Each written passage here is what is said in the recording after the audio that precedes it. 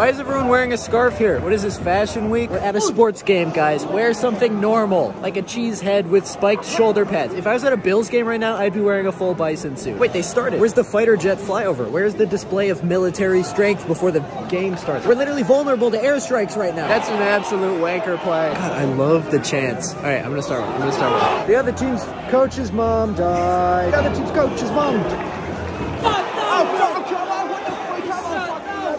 Do they even do sports betting here? Like, is that a thing? Like, what are you gonna do? +1 goal? The other team's coach's mom died.